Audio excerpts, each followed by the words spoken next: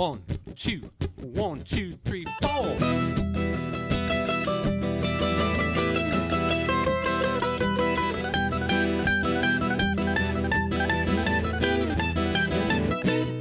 Well, it's going on Saturday, why don't we get away, darling? Yes, it's going on Saturday, why don't we get away now? Oh, love me, take me on your train and love me, because it's going on Saturday, why don't we get away now? Well, I would not need nothing more if I could come on board, darling. Well, I would not need nothing more if I could come on board now. Oh, love me, take me on your train and love me, because I would not need nothing more if I could come on board now.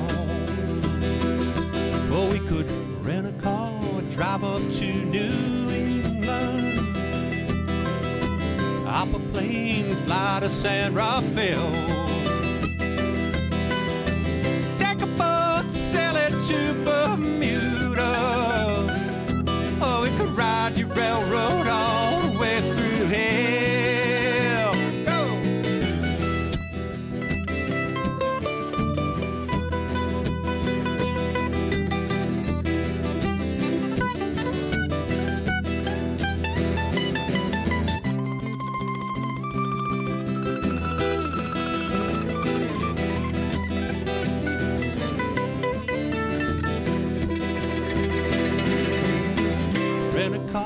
Drive up to New England, hop a plane, fly to San Rafael. Take a boat, sail it to Bermuda. Oh, we could ride your railroad all the way through hell. Yes, it's going on Saturday, why don't we get away, darling, darling, darling. Going on Saturday, why don't we get away now? Oh, love me, take me on your train and love me, because it's going on Saturday, why don't we get away? Going on Saturday, why don't we get away? Going on Saturday, why don't we get away now?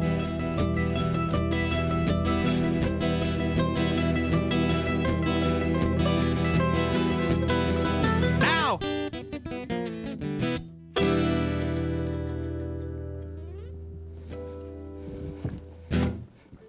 Excellent. Thanks for coming in. It's Hey, great. It's great to be here. All right. So starting off the very beginning, way back when, you grew up in Long Island. Right. Not exactly a hotbed of country and blues, eh? Not really. Well, what was it that got you into music, and specifically kind of Americana style music? We had some great DJs that came along. People on the old, when FM radio started coming around, Pete Fornatel, people like that. So they started playing some stuff that I'd never heard before. And I think a big part of it, too, was the whole, what we called country rock back then was really what Americana is today, where the Byrds came out with Sweetheart of the Rodeo and Dylan started playing country, and then there was the band. Mm-hmm. And that changed everything for me. I said, wow, this is something I really like, and I could play it, too. So after growing up in Long Island, where did your travels take you? New England for a bunch of years, Rhode Island in particular, up for 5 years. Any old Harpo and Slapshot fans out there? That was our band then, and then a little bit of New York City, and then Los Angeles for a long time, over 10 years out in L.A. Came back a little bit to New England again in Connecticut, and then North Carolina, which is my home now. You know. Well, did each of those areas kind of really change your music each time you moved? I mean, each area is so different from the next. I really can't say that it did. I think if the area that probably had the most influence on my music is where I am right now in North Carolina. Well, what brought you here? Empty nesting, so to speak, a little bit. Daughter's out of the house. My wife and I are looking for a cool college town, which Chapel Hill certainly is. Good music scene for me, which the whole triangle is and the whole state is. Best picking in the world in North Carolina. And a warmer climate. I had enough of winters. Yeah. Well, how has the Triangle really cultivated your style? I could point out one person in particular, and that's Chris Stamey. Chris Stamey is both my engineer. Well, first, he's my friend. Great engineers, helped me tremendously on my albums, helped me co-produce them, and world-class bass player because Chris plays bass on my records. And of course, I found Charlie Chamberlain over here when he was living in Chapel Hill, and another godsend to me, and tours with me, and makes me feel young. Mm-hmm. Well, speaking of Charlie, you have quite a diverse group of folks that helped you out on your latest album, Ghosts. How did you find all these folks that wanted to lend their helping hand? Well, first, I'd be remiss if I don't mention our fiddle player, Bobby Britt, who's just a fantastic fiddle player, lives across the street from Chris Stamey. He just came walking across one day. Chris said, hey, why don't we try this guy who lives across the street? And Bobby's been on all 3 of my albums, and he's terrific, so he was right down here. Peter Holsapple, of course, was a DB's veteran with Chris. He's on the record. Lisa Lashow, who plays flute, she's also hooked in with Chris. Then there's Jim Eisenberg, who, this is a weird story, was a banjo player who my wife knew in New York 30 years ago. Happened to learn banjo over the last 30 years, came in and played great banjo on the new record. So, and of course, the great pedal steel player of all time, Al Perkins, up in Nashville. And who we kind of cultivated and has been on my last 2 records and is just a great player too. Well, how have you developed as a songwriter from your first album to the third one, the one where you're at now? I think part of it is you keep looking for different things that turn you on, that make you want to write, and get more introspective, I think. And so different things happen during these periods of time. The economy goes bad, so Mr. Tell Me About the Great Depression gets written. My aunt dies, so the song gets written about my aunt. Different things happen. Things happen to my children, and I write about them. My wife, and the Goodnight Carrie, I'm Coming Home from the second album, and my mother gets involved. I write a lot about family. I write a lot about politics. So I just grab what's ever out there and whatever makes me write words on a piece of paper. Well, what I think is incredible about Ghosts is it's the reception it's received in Europe. How have you built up that European following, and why? What is it about over there that's been so receptive of you? Well, I knew first that Americana music, for whatever reason, everybody asks the question, nobody has a simple answer. Americana music, very well received in the UK, Scotland, Holland, Belgium, Germany, and Scandinavia. And so I tried to cultivate that, and there's an association there called the Euro-Americana Association.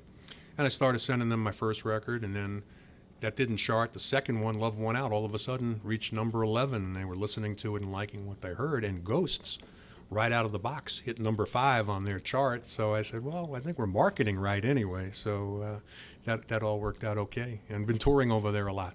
Well, you're about to go over there, is that correct? Charlie and I go back there. We hit New York first, bitter end on April 20th, and then the 21st of April we leave to go back to England and Scotland for 2 weeks. Mm-hmm. Any particular venues over there that you really love to play, or?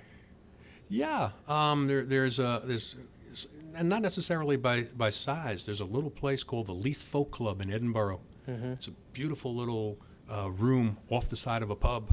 And people come there, and you can hear a pin drop while you play, and I love that. We're playing over there.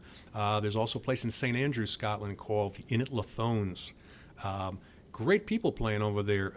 Mick Taylor from the Stones was just there. The Little Feat was playing their acoustic. I thought I'd be an opening act. I was very flattered that we got the headline there. We'll be playing over there. Kinky Friedman was just there, and Susan Tedeschi, and these great people. And again, it's a converted barn in Scotland, strictly listening place, and they actually hand out pieces of paper saying, listen. Well, okay, going back to Ghosts, I want to dissect it a little bit. Your songwriting, there's not too many hooks when you listen to that album, but you paint these pictures, you tell these stories. Could you talk about that songwriting and how you get to a final product?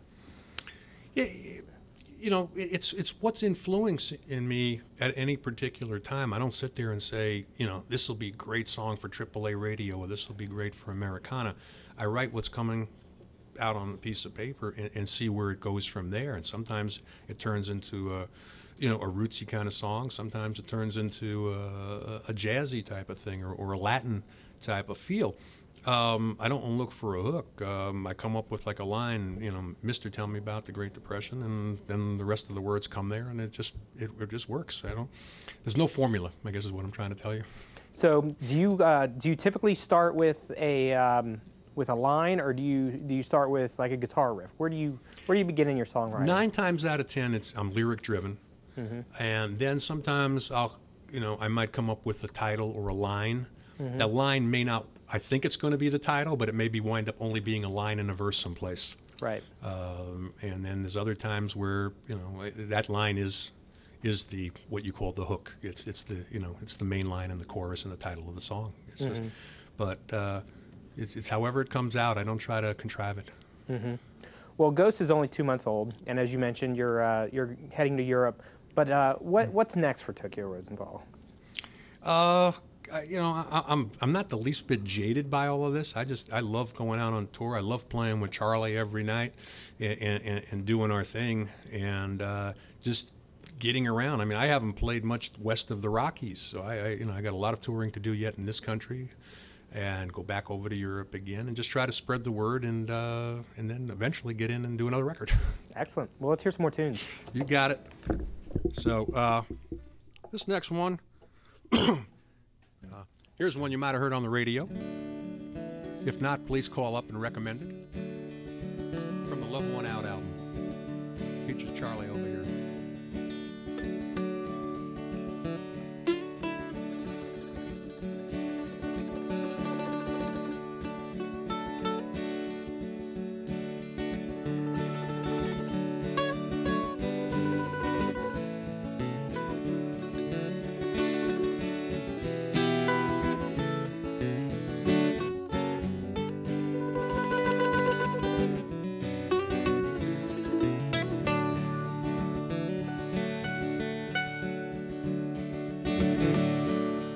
I could draw my heart,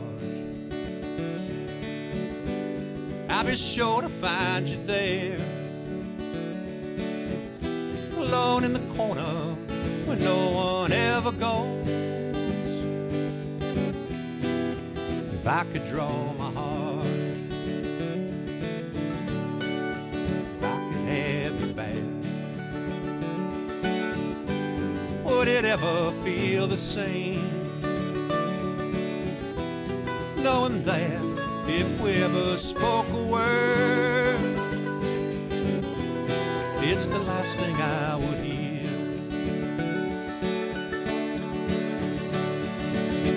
The days seem longer, the table seems larger. Not much to say, so much time to wander. Did we know each other?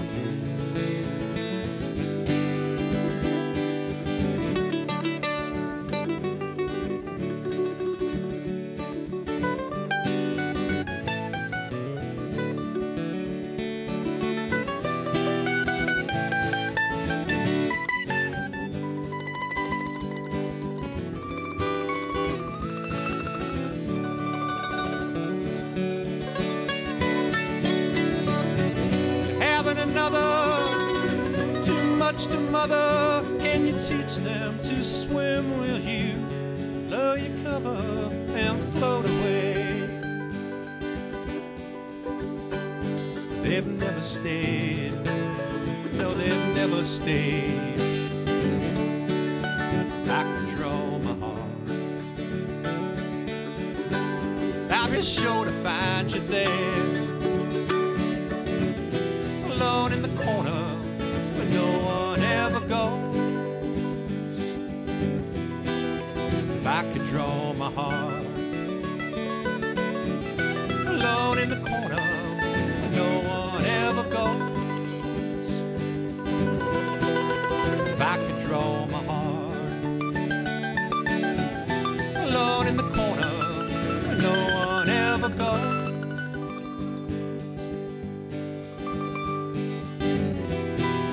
If I could draw my heart.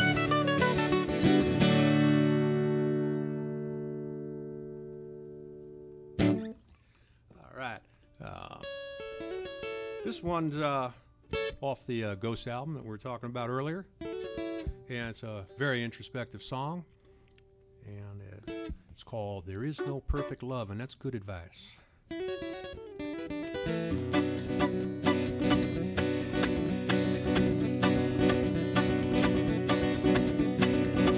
day of reckoning has come, the eve of my destruction. Now it's your turn to judge. There is no perfect love. This is how it turned 33. The veil's been cut, you see me now. See me fall from the stair still above. There is no perfect love. You wanna know why?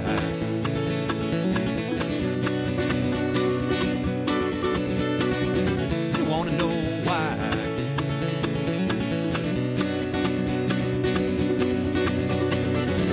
Just like I need fresh air to breathe, you fill me up the web I weave. Has me caught, has you saying leave. Take me back, take me back.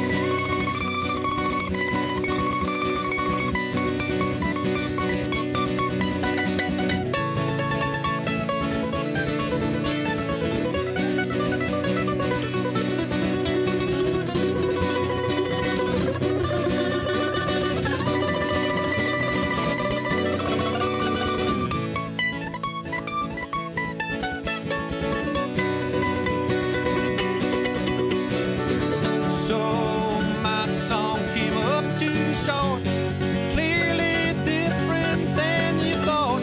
I feel your pain in your retort. Take me back, my day of reckoning has come. Eve of my destruction. Now it's your turn to judge. There is no perfect love. Your turn to judge. There is no perfect love. You wanna know why?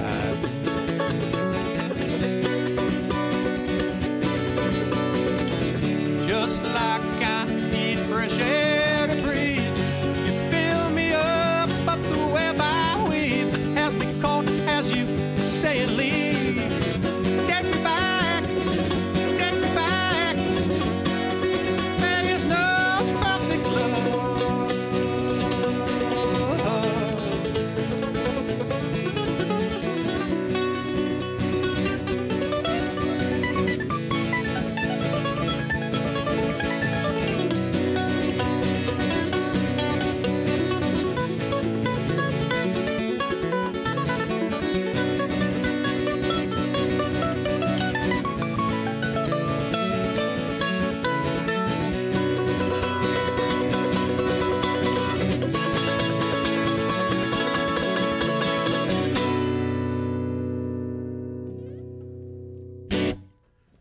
Nice picking there, Charlie. Thank you. Hey. All right.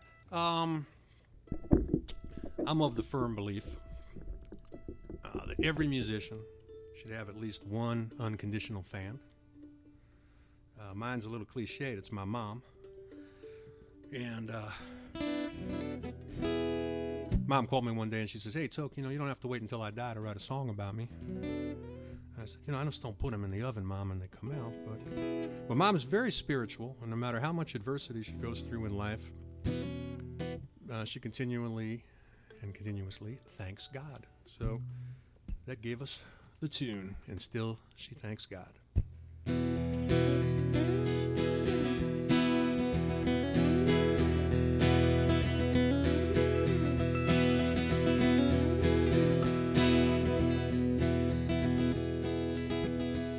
Every drawer, every door that opens brings distress. Constant guest at her address inside her little acre. And yet gets up each day, never being sure, searching for the cure, ready for that tour that life will take her.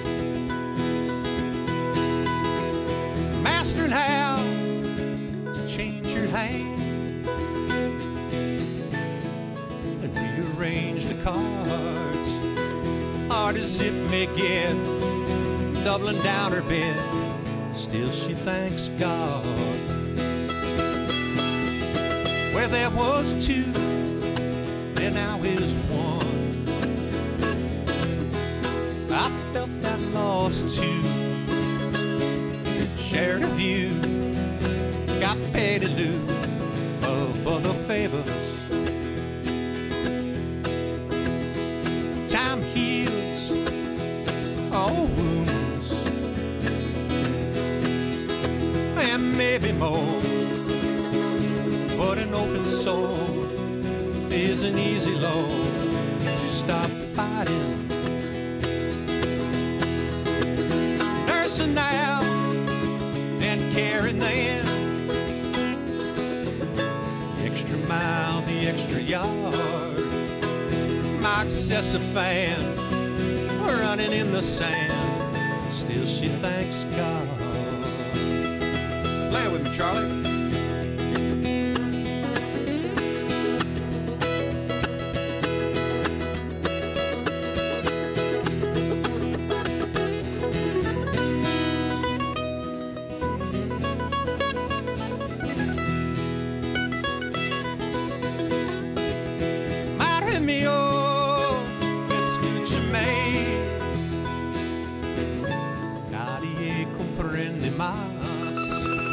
Basta devi dar, tiene que decir, digo gracias.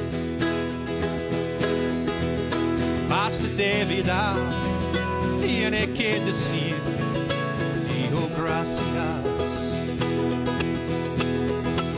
Hard as it may get, I'll be in her debt, still she thanks God.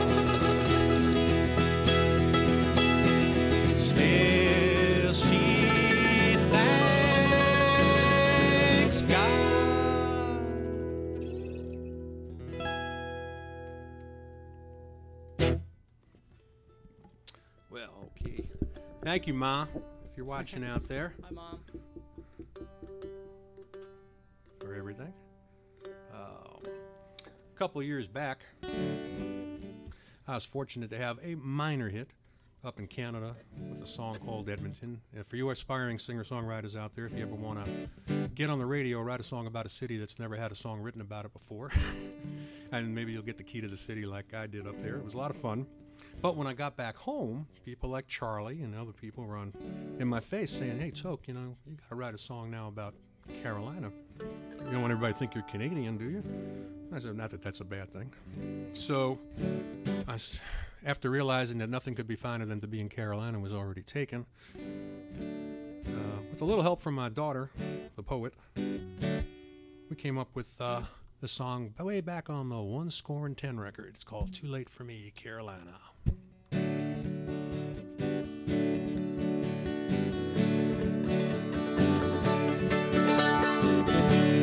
Light came on, but much too late for me, Carolina. The truth be told, wasn't as it seemed, much more for me than Pirrotta. So sure as my heart beats tonight, I'll sing it no more. On second thought, I must decide why every single friend of mine must surely come along. It simply can't go wrong.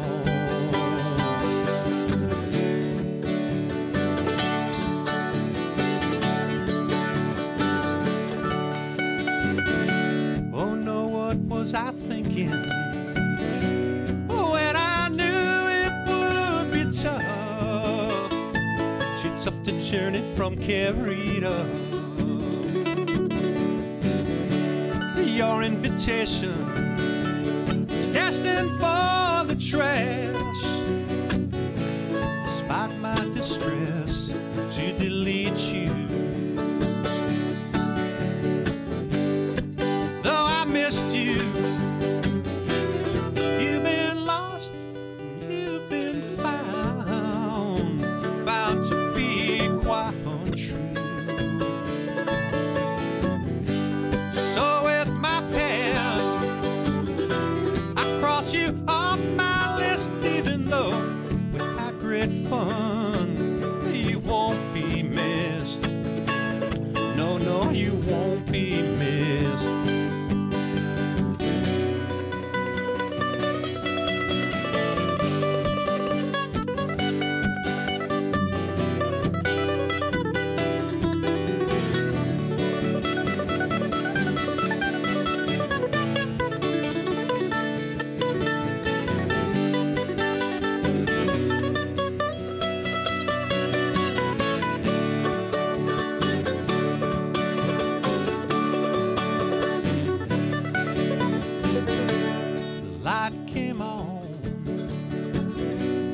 Much too late for me, Carolina. The truth be told, it wasn't as it seemed. Much more for me than Carolina.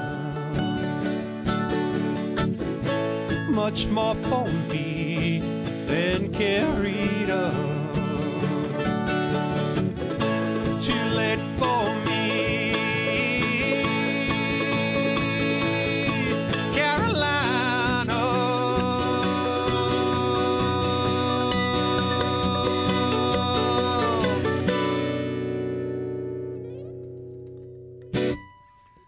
Well, all right. We've got one more for you. Just a quick reminder, if you like what you're hearing, check out TokyoRosenthal.com, www.TokyoRosenthal.com, or www.CharlieChamberlain.com. It's been a pleasure to be here on Sessions at Studio B. This last song, for those of you who haven't been reading the papers, the economy hasn't been going real good lately, has it?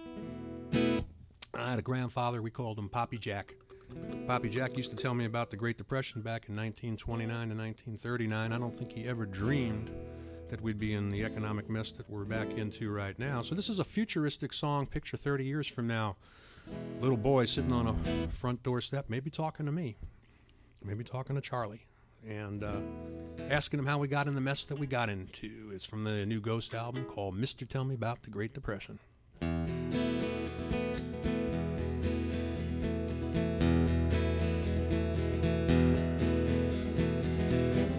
Wasn't no place to hide, no place to sit out the ride. Seems like we hadn't learned our lesson. Just to tell me about the Great Depression.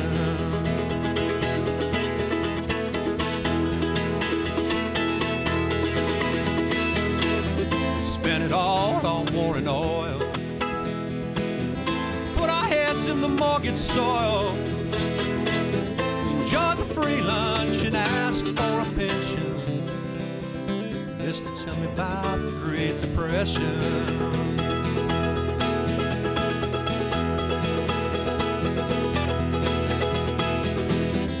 Did we really start that war? Superpower ain't smart no more. Or did they really lie about what for? Just tell me about the Great Depression.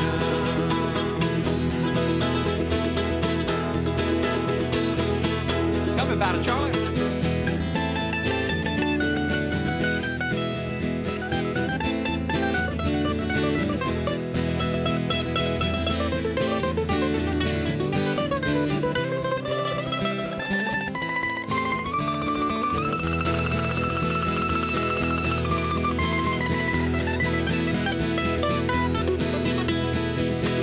They sat before the commission,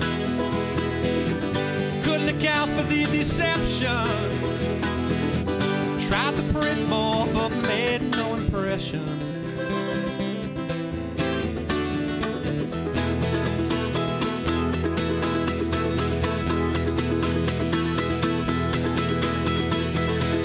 We voted them all public trust,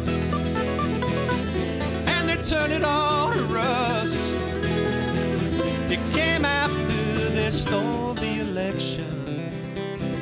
Mister, tell me about the Great Depression.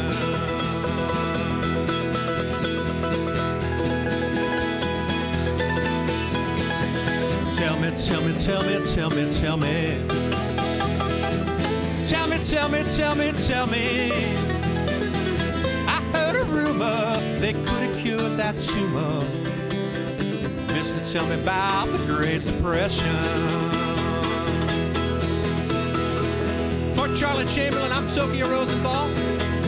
Good night, Carrie. I'm coming home.